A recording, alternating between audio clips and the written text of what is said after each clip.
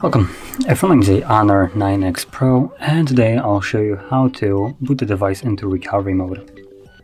Now to get started, you want to hold power key and then select power off.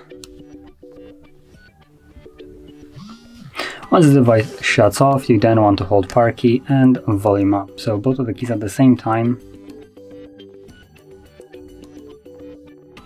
And you will hold those keys till you see the Honor logo on the screen. There we go. And should now be in the recovery mode. And there we go. So that is how you boot into recovery mode. Now from here we can do a couple different things, not very many, but still a couple. So we can reboot system now, which will take us back to Android, wipe data, factory reset, just a reset of the device, wipe cache partition, and also we can boot into safe mode from here. And all you need to do is simply tap on whatever option you want to perform. As you've seen, I selected reboot system now, which is now going to take me back to Android.